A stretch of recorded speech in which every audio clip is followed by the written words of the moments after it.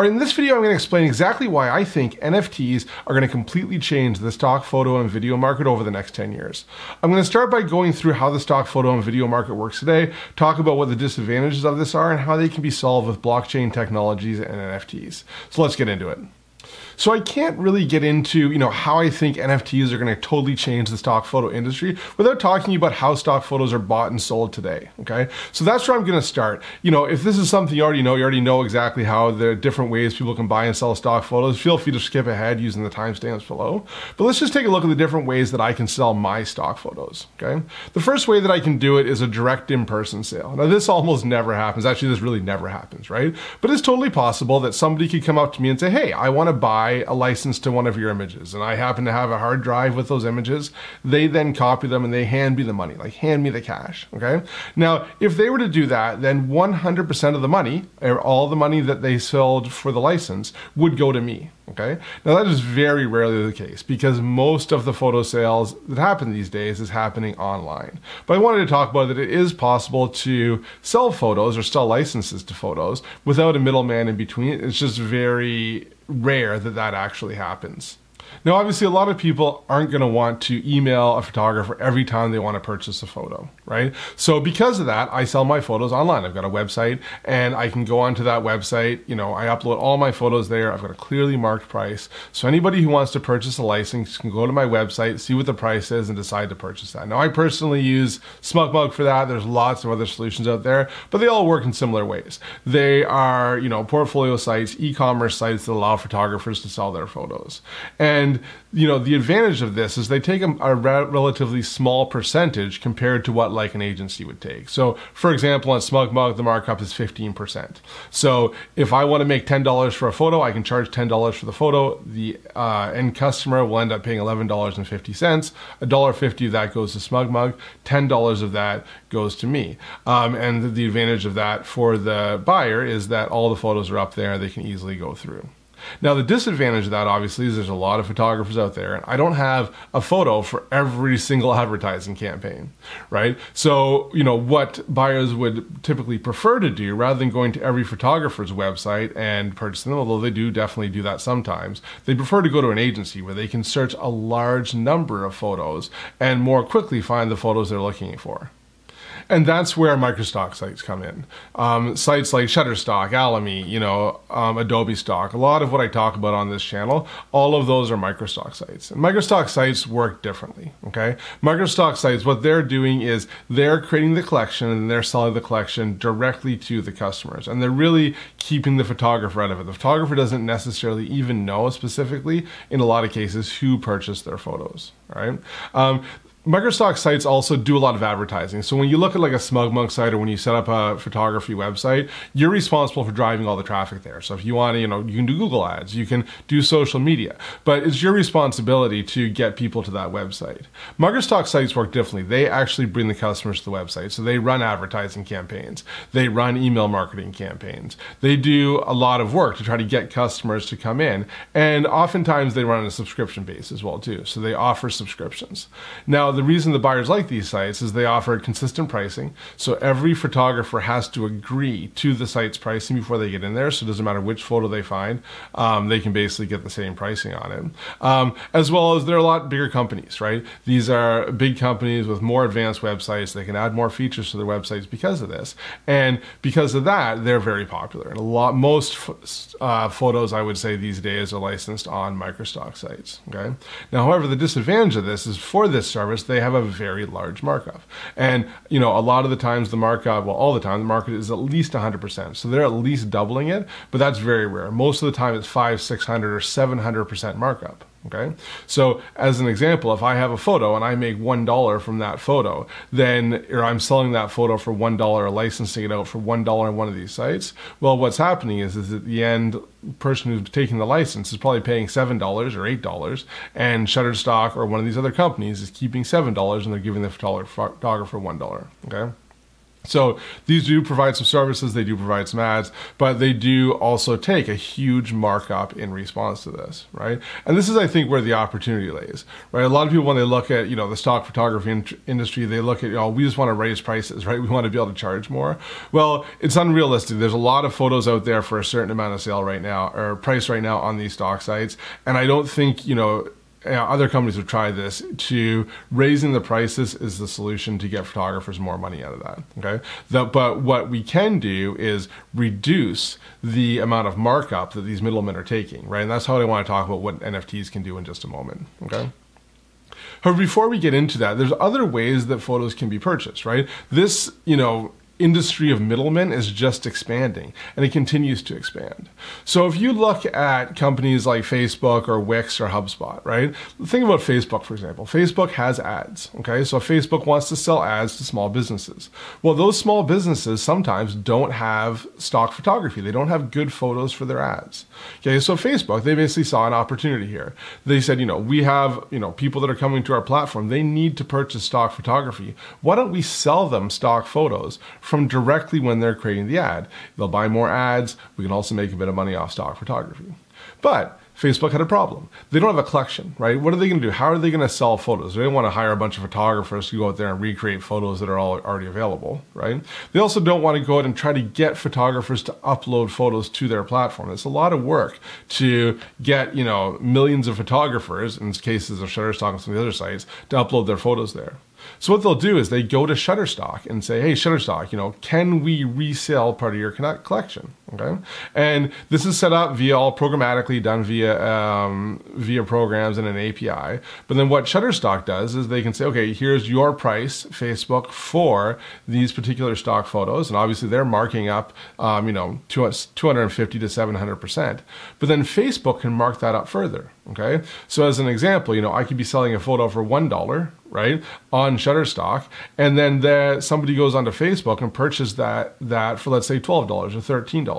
Well, I had that $1. $1 goes to me. Let's say $2 or $3 goes to Facebook, and then $7 goes to Shutterstock. Okay, so you see here that again we're starting to talk about thousands of percents markup to buy on these particular platforms.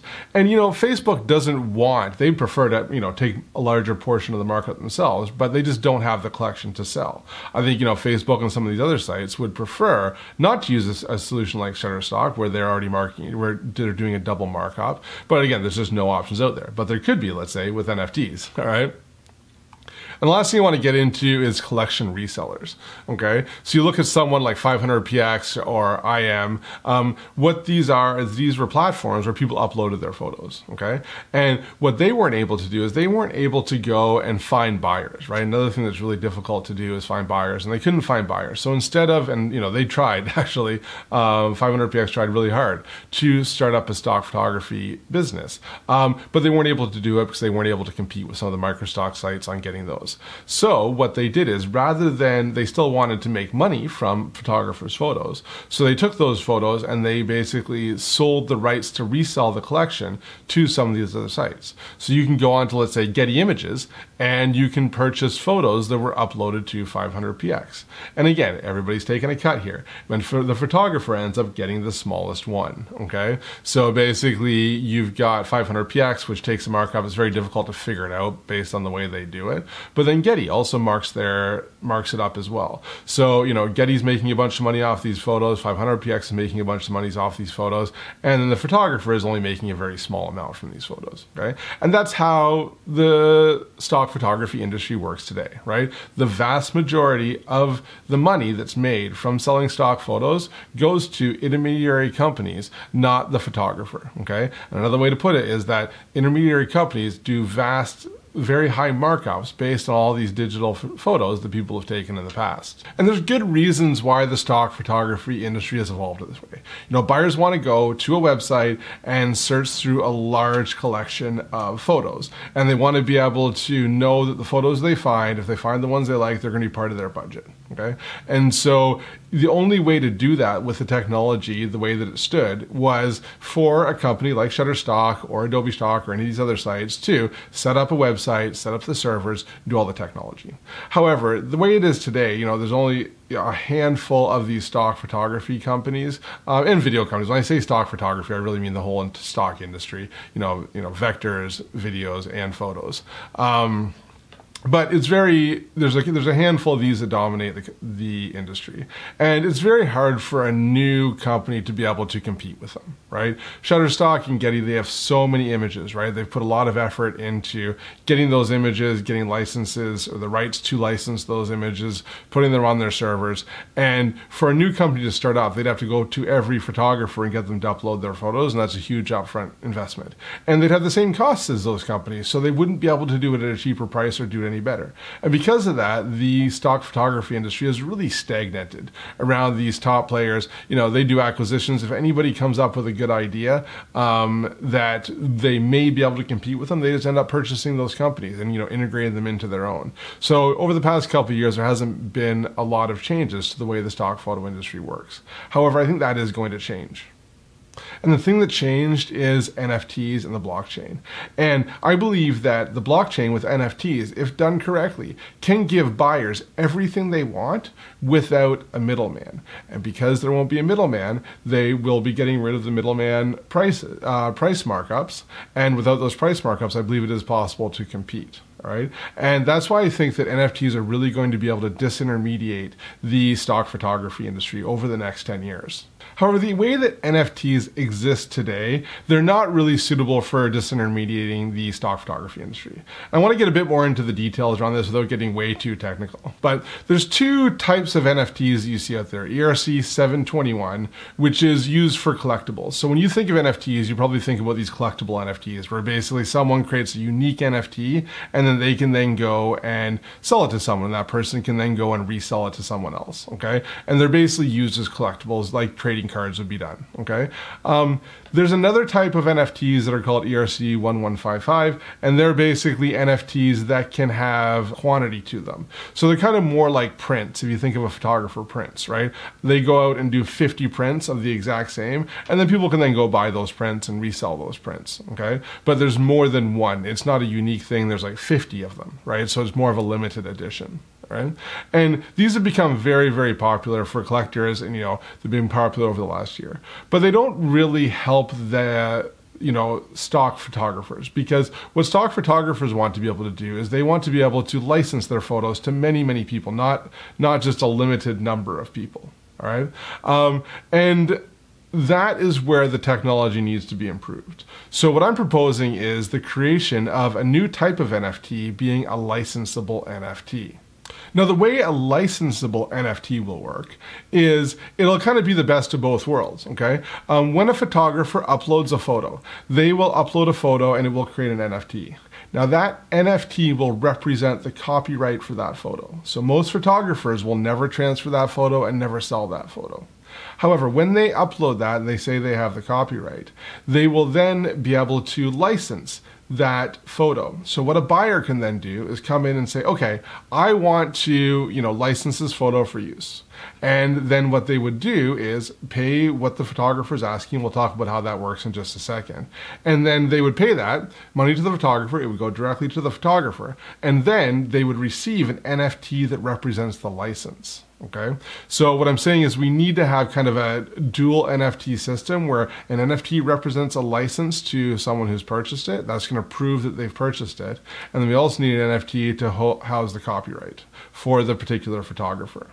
Right? So if you can imagine, let's say somebody has a large collection of stock photos. What they could then do is, let's say they've got 10,000 stock photos. They could then go and say, okay, this is what my minimum price is for each of these photos, all right? And upload them to this new NFT service. All right. So let's say, for example, they're already selling their photos on Shutterstock and they're willing to sell a license for $1. Okay. So when they create that NFT, the minimum price to buy a license in that NFT would be $1. All right. Now, as part of this, there'd probably be a small markup as part of the fee. Probably, 2% is what a lot of them are doing. So if the photographer says their minimum price is $1 and there's a 2% fee for using the service, then if somebody wants to go and buy it, they could buy that license for $1.02. All right, and anybody can go through and purchase that. Now, if we go back to the original example, that kind of replaces the direct sale model, right? Where basically someone can go through and purchase it directly. But as we know, that's not going to be the only way that photos are going to be sold. So the way that this will work is that anybody can go onto the blockchain. The advantage of blockchain is for permissionless and trustless. So anybody can use it, and they can purchase a license as long as they pay the photographer that $1. So for example, if a photographer wanted to set up their own website and was going to do their own marketing, the minimum price is $1, but they could mark it up for more. So you could set up my Smug Mug site, for example, to sell the photos for $10. Okay. And then what would happen is when a license was purchased, you could go through and the photographer, being me, would get $1. And then the website owner, also being me, would get $9. And that could be split up that way.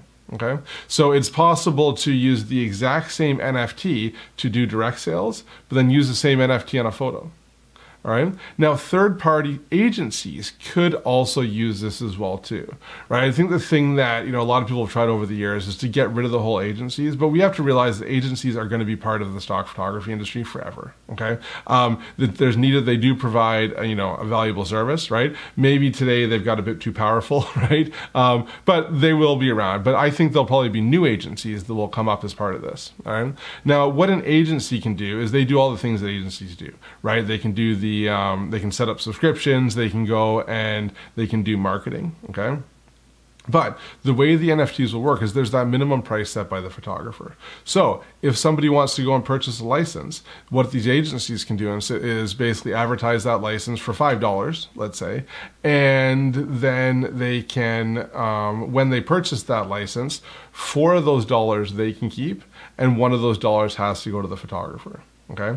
The way this works differently is that the back-end system for this will be NFTs and blockchain. It won't actually be the servers run by the company. They'll have to have their own web servers, but it may sound similar, but there's a technology difference here in that the photographer is putting things on a blockchain, and then every other company that wants to sell photos is referencing that blockchain, and they can sell them for as much as they want as long as the photographer gets the minimum amount. Okay, and what this is going to allow people to do is because they're going to allow much better competition between these stock companies, and because of the stock companies, I think what you're going to see is that those margins or that markup is going to go down. Okay, because it's going to be much easier once we have a collection of these NFTs that can be sold by anybody.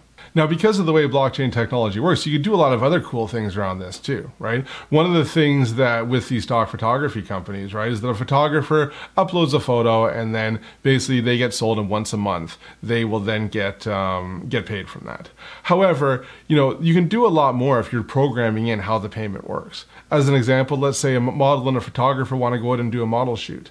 The photographer could go and create an NFT, but in that NFT, it could say that I want 50% of the sale to come to me, and I want 50% of the sale to go to the model, for example, right? You can have it distributed in different ways, and it doesn't matter where that photo is licensed from.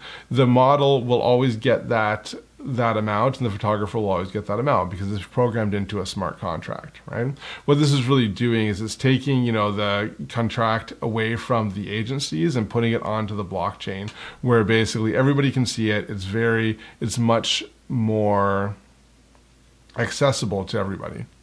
So now I've tried to, keep this video as non-technical as humanly possible in talking about NFTs, because the target audience for this is photographers and creators to kind of understand how this technology can work. However, I'm a very technical person and I have been working on this, and it is technically possible to do all these things. However, it doesn't exist yet. There's no such thing as a licensable NFT. Right? And what I'm talking about is this, this is the first video where I'm kind of explaining it in a bit more detail, but this is something that we're working on creating, not something that exists out in the world today. Now, if this interests you at all, and you want to be involved in this project once we get it going, you can go to uniquestock.io. We've got a mailing list there. You can basically go and sign up for the mailing list, and I'll kind of keep you in the loop at what's happening and how our development's going, because we are going to need, obviously, a lot of people to upload their photos to this if we really want to be able to disintermediate the stock photography industry. So we're already kind of starting to collect those names, and we've already got thousands of people that have already signed up for that mailing list.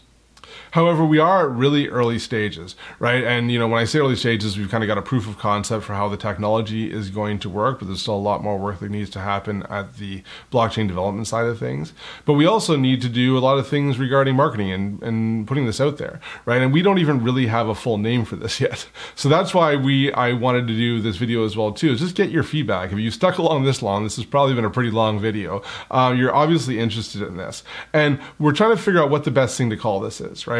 One of the things to note is that when we set up our company, Photerloo, right, we've kind of tackled this problem from a different way before in setting up the Photerloo website and app, where basically people can upload to all these different agencies, right? But one of the things we didn't think of is that when we named it Photerloo, is that in Britain, loo means toilet. So then people, from Britain were looking at this saying, oh, it's like flushing photos down a toilet, right? So we obviously don't always know, we're not the best at naming. So I wanted to get some feedback from you guys on what you think the best name for this would be, right? A couple of the names we're thinking at here is licensing NFT, licensable NFT, digital asset licensing NFT, royalty-free licensing NFT, global stock asset licensing NFT. All things around licensing NFT, but what do you think this should be called? If there was an NFT out there that could be used to license photos, right? What would make the most sense to you? You want to kind of come up with a name that most photographers are going to understand. So let me know in the comments what you think about the different names, or if you have a better name for it. I really want feedback from the photographers to kind of tell us, what makes the most sense, because we want this to be intuitive. One of the things we've really struggled with, or I've really struggled with, I guess, is just how to explain this, right? I've got this picture of how it can work in my head, but trying to explain this with the technology of blockchains and NFTs, everything is really new here. I know NFTs have really become more popular this year, but I think there's not a really good understanding, of what they are. And even myself, it took me a good 6 months to actually really understand and play with them and go in and start programming them even to really understand exactly how these work. Okay, so want to make sure, one of the biggest issues I think we're going to have with this is as we go forward, right, is how are we going to get everybody on board and understanding how this is a better way to do things. Okay, and that's what I need your help with. Now, one of the things to note is that this is not going to happen quickly, okay? There is so much work that needs to happen to be able to compete with these large stock agencies, right? And we're talking about years of work. However, if you look at it, this is a fundamentally better way to do things, right? Having a decentralized system where there's a whole collection where anybody can go in and purchase the photo for a price that a photographer is willing to accept is a significantly better way of doing things than the way that we're doing them right now with all these middlemen in the markup. So although it's going to take a lot of work and a lot of time, is definitely worth it. I think it's inevitable given where the technology is going. It's kind of like the whole DSLR versus mirrorless, right? Do you know what I mean? For a very long time, cameras had to have mirrors because of film. Then we went into digital, and the easiest way to move from film to digital is to keep the mirror in there. But once you move to digital, you didn't really need a mirror, right? However, there's a lot of technology built up, a lot of lenses, a lot of other reasons why it just made sense to keep the mirror in there for a while. And it took a very, very long time for cameras and mirrorless cameras to catch up with the technology. And I think we can say today safely that mirrorless cameras can be made as good as mirror cameras, right? You don't really need the mirror in there for digital. It just took a long time. And a lot of people fought it tooth and nail.